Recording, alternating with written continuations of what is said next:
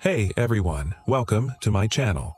Getting the "sorry something went wrong" error when launching Lies of P on Steam or Epic Games. You're not the only one, but don't worry. In this guide, I'll show you the quick fixes to solve it and get you back into the game fast. First things first, don't panic. Sometimes this error isn't your fault at all. Start by restarting your PC, then check the official Steam or Epic Games server status. If the servers are under maintenance or down, you'll need to wait it out. But if everything looks normal, let's move to the next fix. Next, clear your launcher's download cache. Corrupted cache files often cause this error. On Steam, go to Settings, Downloads, Clear Download Cache. On the Epic Games launcher, open Settings, scroll down, and click Clear Cache. Once done, restart the launcher and try launching Lies of P again.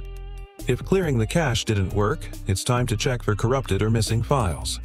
On Steam, right-click Lies of P, choose Properties, Installed Files, verify integrity of game files. On Epic, click the three dots next to the game and select Verify. This will scan your installation and replace anything broken, giving you a clean version to launch. Outdated launchers or system software can trigger compatibility errors. Restart your Steam or Epic Games launcher to apply any pending updates. Then head into Windows Settings, Update and Security, Windows Update, and install the latest patches.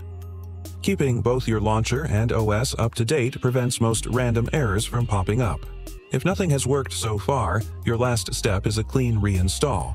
First, uninstall Lies of P from your launcher, then reinstall it. If the error persists, also reinstall the Steam or Epic Games launcher itself. It takes more time, but it often clears up stubborn errors caused by corrupted installations. If this guide helped, don't forget to like, share, and subscribe for more quick PC fix tutorials.